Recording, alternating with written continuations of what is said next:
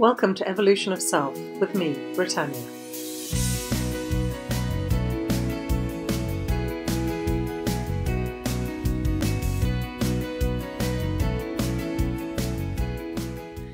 Hello.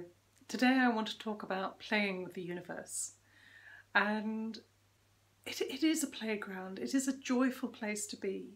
It's just that we're brought up not to know how to, and we're brought up not to believe that it's a serious place and we need to work hard and take ourselves seriously.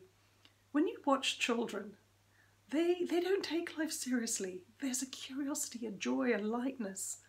And when I look back on when I was a child and what I created in my life, I was a phenomenal creator. I loved horses. And I created this pony that someone had outgrown. We didn't have money to own a horse or to look after a horse. And these people just wanted someone to ride this pony. They didn't want to give him up. They loved him dearly. So I got to look after him and ride him and care for him completely for free, as if he was my own. There were so many things that I was able to create when I was young because I just enjoyed it, and I found life just so amazingly interesting. And what I want to share with you today is if we were able to take life less seriously, maybe we wouldn't get so attached or so defeated when things don't turn out the way we want them. Because life brings things to us at the level that we are vibrating at.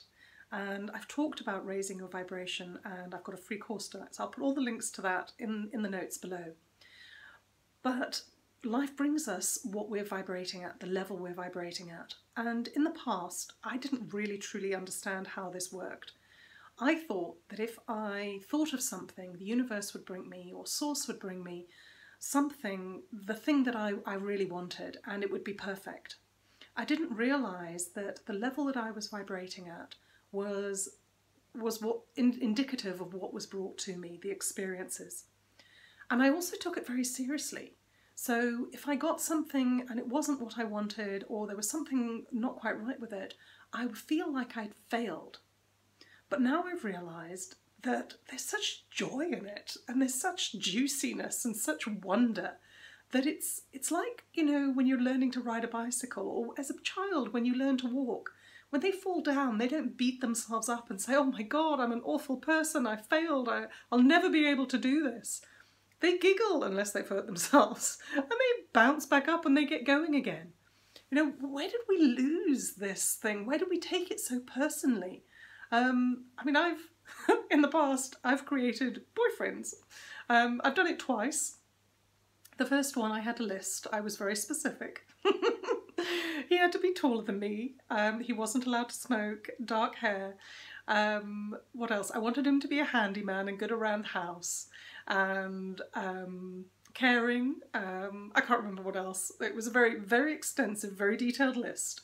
And the person that came into my life, he ticked every single box. He hit every single thing on that list.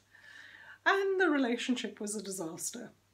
So I thought I'd failed. I remember feeling very specifically, you know, when he arrived in my life, I thought, my God, the universe and I are one, we're creating, and this is so amazing.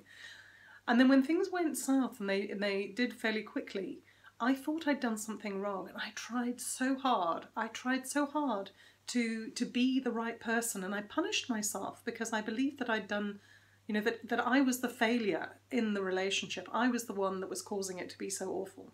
Anyway, irrespective of how I was feeling and whatever, I still decided that it was not working, and I got out. And a few years later, I decided I would try again. And I had another list, but this time it was a very different list. Instead of having sort of physical attributes, this list was more about experiences that I wanted to have with this person. I wanted to enjoy dancing with them. I wanted to feel loved with them. I can't even remember what the list was, but anyway, another gentleman came along, and he again met all these things on this list. But this time it was different, because right from the word go, there was an instant connection, and I thought, my goodness, you know, this has worked, the universe has brought me this beautiful person. But I took it a bit slower, and when I was dating him, there came a point when I realised that something wasn't quite right, something was off. But I still hadn't quite figured out how this whole universe thing works. So I still thought that he had come and he was my soulmate, that the universe had given me him as my soulmate, and that something in me was what was resistant to him. There was something wrong with me, that if I changed who I was, then we would have this amazing relationship. But what I've now realised was he came to me because of where I was vibrating at that point in my life. I didn't have to go out with him. When I sensed that there was something off, I could have ended it then. I could have said, you know what, this isn't going to work for me. I could have taken myself back, I could have looked at myself, and I could have said, okay, you know, you have attracted this person because of where you're vibrating at. There's something not quite right. Let's have a little play with that. Let's have a jiggle around. Let's see where your vibration is off, and let's recalibrate, and then go back and see what's out there in the world that meets where you want to be. Because I knew where I wanted to be with my vibration, but I hadn't got it quite there yet. I hadn't quite fine-tuned it enough. So the feedback that I was getting from the universe was, this is where you're at. But I took it so personally, and it has taken me years to get back into the whole dating thing, because I didn't end the relationship then. It went on for 3 years. And throughout those 3 years, I was so determined in trying to be who I thought I needed to be, because I needed to make this relationship work. And I look back and I think it's ridiculous. But anyway, at the time, that was what I needed to go through. And eventually I realised that I didn't actually need to go through all of that, because the signs were there in the beginning. But I have learned from it, and I've learned more about myself. I've learned more about how the source and the universe works. I've learned that I know that the universe brings me things where I'm vibrating at. And I now know that if I want to get what I really want in life, I need to change my vibration. I need to become the person that attracts those things in my life. I hope you've enjoyed the insights that I've shared with you today, my stories about the disasters in my life. It means so much to me if you like, subscribe and share, and I would really appreciate it if you would do that. I have lots of resources, some of which I've named and are in the notes below, but many more are on my website. There's free courses, there's longer, more in-depth paid courses.